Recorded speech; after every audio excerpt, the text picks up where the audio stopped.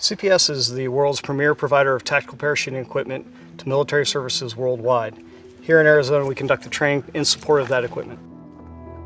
The courses that we run about 20 days in length, and they will take a jumper from no jump experience all the way up to jumping at nighttime with combat equipment under MVGs with oxygen. I came through the course as a brand new, I was a team leader in the Marine Corps Force Recon Company, and I came out here, so my experience is pretty personal with how the guys go through the course out here. 3 knots. 3 knots.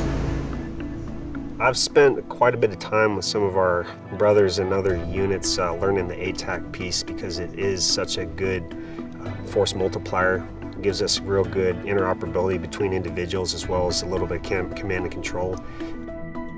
ATAC, we use it for situational awareness amongst jumpers during tactical infiltrations. The GoTenna paired with the ATAC allows us to broadcast without a cell network, so we keep situational awareness of where the other jumpers are in the sky and then on the ground for tactical movement. GoTenna is actually a great solution, really easy, intuitive to figure out how to use with ATAC, and then also pairing it and putting it with the phones, downloading the software. I was really pleasantly surprised at how well it performs over distance, and then also gives us real quick, real-time feedback on each other. We use it here as a safety measure, as if a student goes off on his own and lands off in the desert, we can actually use the GoTenna paired with the ATAC to locate him and make movement to him to ascertain if he's okay or not.